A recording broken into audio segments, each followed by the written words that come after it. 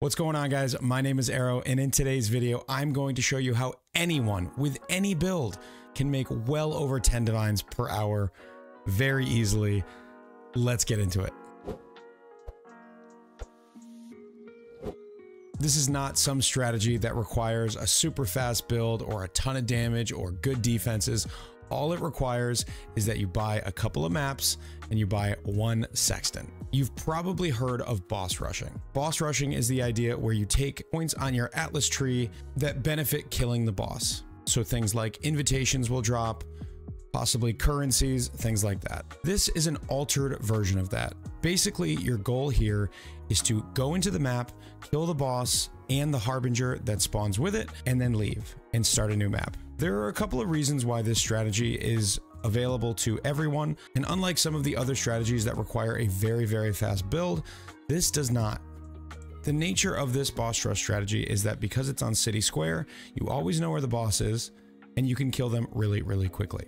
There is one downside to this strategy, and is that you do not entirely sustain your maps. There are things you can do to try to sustain better, or you can do what I'm doing, and that's run your Crimson Temples when you run out of City Squares, and then you can go back to City Squares. I have data from about 300 maps that I put together, but I have run almost 1,000 of these maps by now. They're incredibly quick, they're super easy, and you don't need good damage or speed to be able to do this. So the strategy, you run a Harbinger Sexton on your map, and what that does is it makes each boss in the map, City Square has 3, drop additional currency shards, the same way that would happen if you killed a Harbinger. It also makes a Harbinger spawn at the boss. So in City Square, you run to the boss, you kill 3 bosses and 1 Harbinger, and then you leave. That gives you 4 stacks of currency, things like Exalt shards, Annulment orbs, Ancient orbs, Fracturing shards, and even potentially Mirror shards. Now, I did drop a Mirror shard. I'm not going to include that in my data, but the returns without expenses were about 18 div per hour. But we're going to talk about what you can get guaranteed every single time you run a set of 100 maps, because this is really consistent. Now, I have done almost 1,000 of these maps by now, and I can confirm that the data that I got in the first 300 was accurate, if not a little bit low. I think I might have gotten a little bit unlucky with the amount of fracture shards that I got. So if anything, you can expect better results than I show you here. So what did we get from every 100 maps? If you're enjoying the content, give this video a like, subscribe to the channel, and check out some of my links below. You can come see my Twitch. I am live almost every single day. We make all sorts of cool stuff on that stream. New builds all the time, interesting farming strategies like this one, and overall, we just have a lot of fun. So come check me out on Twitch, twitch.tv/AER0___. I also have a Discord, a merch store, all kinds of fun stuff. Check out those links in the description. Well, really, I was doing 96 maps, but let's just call it 100 because it's easier to count that way. We got a little over 100 chaos, and these numbers are super consistent. We got a little over 100 chaos. We've got about 20 annulment orbs, about 20 ancient orbs, around 2 to 3 exalts, and 7 to 10 fracture shards. So at bulk selling prices, which is what you'll be doing if you do this strategy, because you're going to be running a lot of these maps. That's the whole point. In ancient orbs, you're going to have 1.4 divines. You're going to have 0.2 divines of exalts. You're going to have 0.6 divines of annulment orbs. You're going to have 3 to 4 divines worth of fracture shards, about 0.4 divines worth of chaos orbs, and then you're going to get 4 invitations, which right now are selling at 1.5 divines a piece in bulk. I've been running the Exarch invitation. I'm not sure what the Eater invitation sells for, but if you wanted to run that, you could. So just that currency combined, nothing else. No other invitations, no Elder maps, no Conqueror maps, all of which we are farming and we are dropping a lot of. None of that stuff included. You are making almost 12 divines per hour by running 96 of these in an hour, which is absolutely feasible. I was doing 96 on stream in about 65 to 70 minutes, and that includes stopping to do viewer gambles, stopping to look at viewers' builds. These maps take no time at all.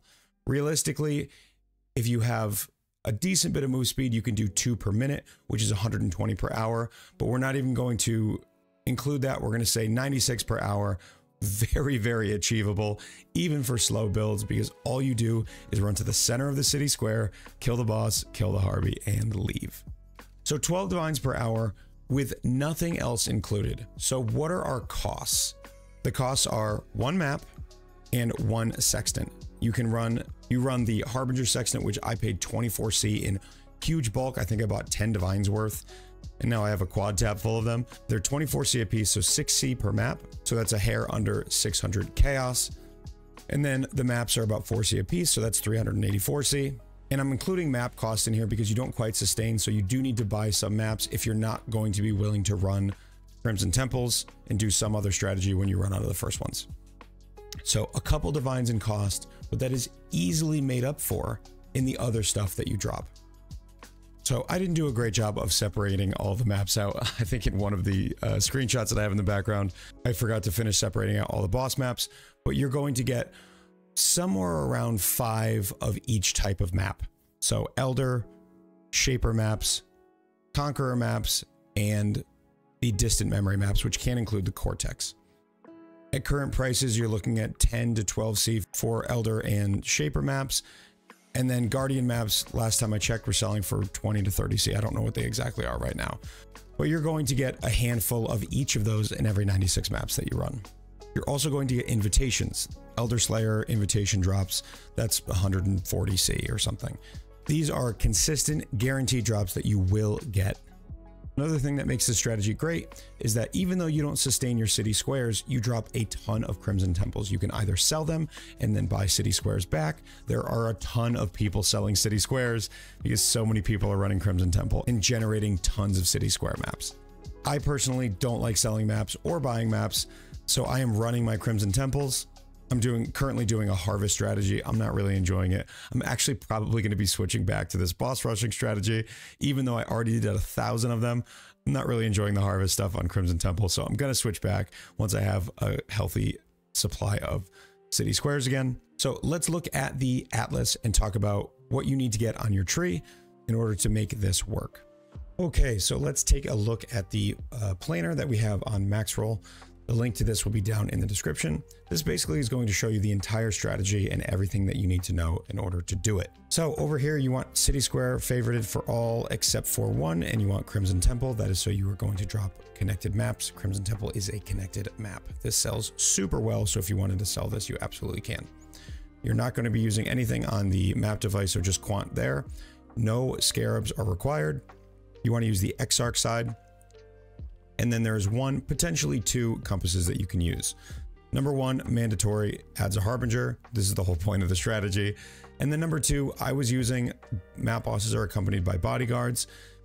In bulk, these run somewhere between 3 to 4C per sextant, which is less than 1C per map. You do get a number of maps back from this that actually make it worth it. I tested with and without, and it's definitely worth to use this. So if you want to get some more maps back, help you sustain a little bit easier, this I recommend adding.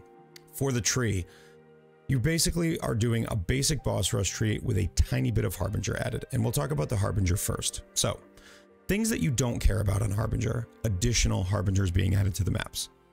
The reason you don't care about this is because you're not clearing the map, you're only going to the boss. So these 3 nodes give you additional currency shards, but additional Harbinger we're not taking. Same thing here, additional Harbinger, we don't care about that, but we will take the increased cooldown recovery rate because that makes them spawn their mobs faster. Up here, additional Harby and King Harby, we don't take any of this because actually, I didn't learn this until the second 100 maps I ran. The Harbinger that spawns with the boss cannot be a King Harbinger, which means first wave is useless unless you plan on clearing the map, which you should not. So it's only 7 points invested into Harbinger on the tree, so it's otherwise a basic boss rush map. You're taking lots of map drop dupe because then you can dupe the maps that you drop. Very straightforward. You're getting special maps to drop, so Elder and Shaper Guardians, things like Cortex from Vivid Memories, Conquer maps from Conquered Conquerors, and then you want to take this here for increased chance to drop Maven invitations.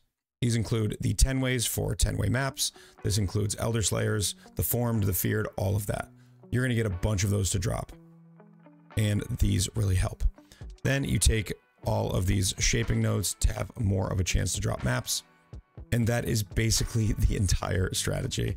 I have some other points here, things like this. Final map boss has a chance to drop a scarab, has a chance to drop some currency. These are whatever, they're not that good, but there's not a lot of other things that we want, so I just throw them on. This strategy is brainless. You don't need a good build, you don't need a big brain. If you want to stop being poor, do this strategy. You cannot fail. If you start out and in your first 20 maps, you don't get any fracture or shards, just keep going. Keep putting maps in. Don't stop to post on Reddit. Don't stop to message your friends about how you didn't get any good drops. Put another map in and you will make money. This is absolutely foolproof. So get in there. I've done 1,000 of these. Get into your maps and start blasting. That's going to be it from me. Thank you so much for watching. As always, you can check me out on Twitch, twitch.tv/AER0__. I will be live right after this video. And as always, take care.